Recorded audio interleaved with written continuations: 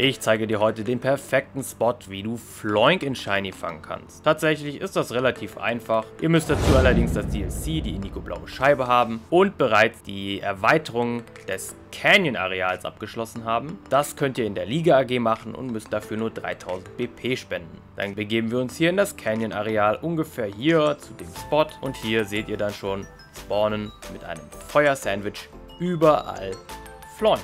Wir laufen jetzt hier einfach immer den Weg auf und ab. Fangen am besten mal hier unten an, damit ihr ihn einmal seht. Und laufen hier hoch und ihr seht schon, das ist alles voller Floink. Also hier könnt ihr nicht an einem Shiny vorbeilaufen. Und generell, es sind so viele, da ist irgendwann auf jeden Fall ein Shiny dabei. So, hier ist wieder das Ende. Hier drehen wir wieder um und rennen den Weg wieder zurück. Da wird dann irgendwann euer Shiny dabei sein. Jetzt kommen wir noch kurz zu dem Sandwich-Rezept.